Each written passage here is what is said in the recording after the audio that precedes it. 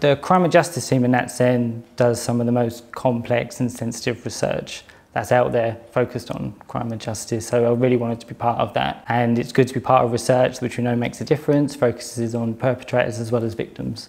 Proudest achievement at NatCen is knowing we make a positive impact when it comes to equality. A lot of the research we do focuses on disproportionate inequalities, marginalised groups, minoritized groups, so proud to make a difference in that respect.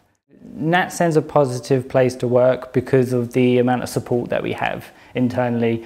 At NatCen we've got lots of support staff groups to make sure everyone's got a sense of community, and those support groups make sure everyone's voice is heard, not only within the organisation but also in the research that we do as well.